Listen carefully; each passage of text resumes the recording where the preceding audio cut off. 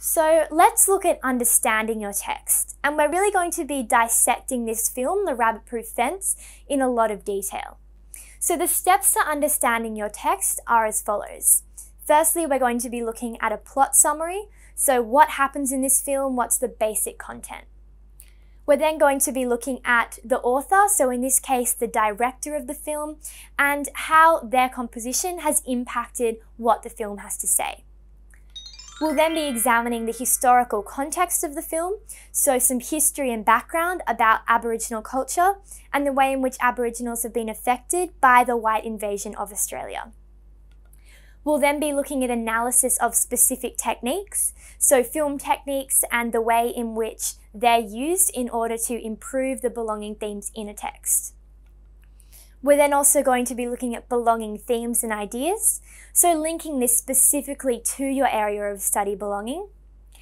And then finally looking at some reviews and critical opinions in order to give your answer just that little edge, which is really going to make sure you stand out to the marker through your multi-layered and sophisticated approach. So let's start by looking at a plot summary of this film. Now, basically The Rabbit-Proof Fence is set in Western Australia during the 1930s. The film begins in the remote town of Jigalong. Now, basically the entire film is not set in this town. However, this is where you get the introduction to the scene and where you really start to understand the struggles of these characters which are going to be introduced. Basically what the film involves is sisters Molly and Daisy and their cousin Gracie, who live with their mother and grandmother in this town, and the way in which once they're taken from that town, they aim to get back to it. The town lies on the northern part of the Rabbit-Proof Fence. Now, the Rabbit-Proof Fence is an actual thing in Australia. It was basically exactly what it sounds like, a fence to make sure the rabbits didn't spread across the country.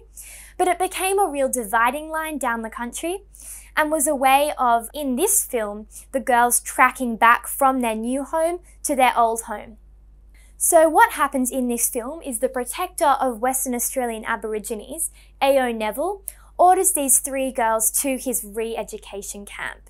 Now we're going to be looking at the concept of the re-education camp in detail in just a moment. Basically, the children are forcibly taken from Jigalong and then taken to this camp at Moore River. So they're taken from their surroundings and put into a completely new environment. Basically, this camp is where the half-caste, so this was the offensive term used to describe children half Aboriginal and half white, live at this camp and are taught to become servants. So the aim was that all their Aboriginality would be taken away from them, bred out, and new white skills would replace these old skills which weren't really considered important anymore. Basically what happens is that the girls decide to walk home.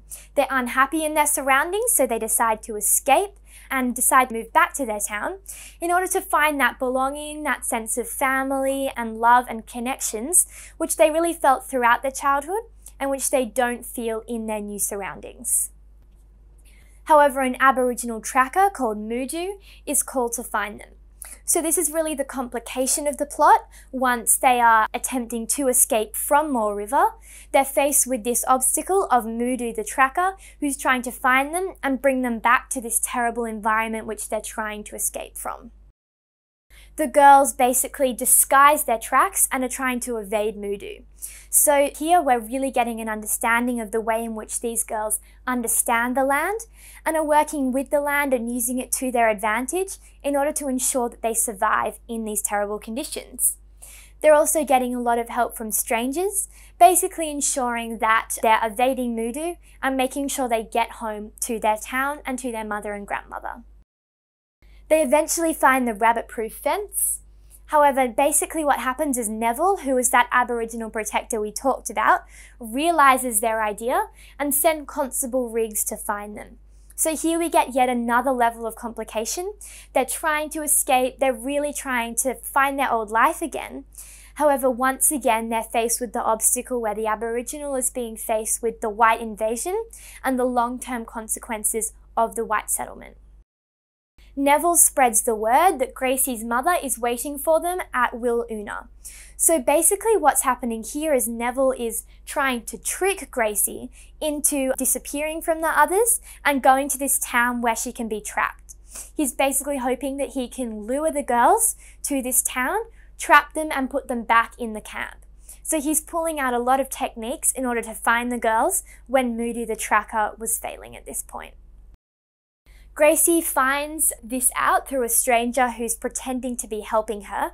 We know that the stranger isn't helping her, but is instead trying to basically lure her back to the awful camp. And she breaks off from the group to go to Wooloona by train.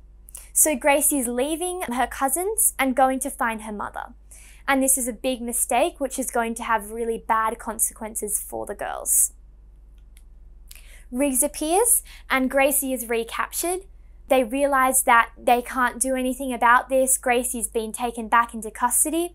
So Molly and Daisy decide to continue on their journey and to get back home, so maybe they can help Gracie once they get home and they're getting help from the people around them. After weeks following the fence, the sisters near Jigalong, and they're basically guided by chanting. So this is really linked to the Aboriginal spirituality and the idea that a connection to Aboriginal religion, the land and the dreaming is really inherently linked to every Aboriginal soul, and that this was really helping them get home. So you have this element of Aboriginal religion which is being introduced at this point in time. Unfortunately, Riggs is waiting at the town. However, he's afraid of the town women who have been chanting heavily in the brush. He's getting this sort of air of terror, and it's very like a sinister scene where he's faced with this Aboriginal ritual which he doesn't understand, and this really terrifies him. He's frightened away by the mother and the grandmother, who basically appear with a sharpened stick out of the brush. So here we get a resolution. Riggs is scared away, and this seems like it's going to be a really positive thing. However, the epilogue shows recent footage of Molly and Daisy. So here we get the way in which the film isn't just fictional, not just a movie, but it is actually based on a true story.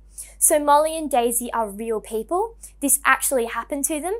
And this footage at the end is a really good indication of the fact that it is true.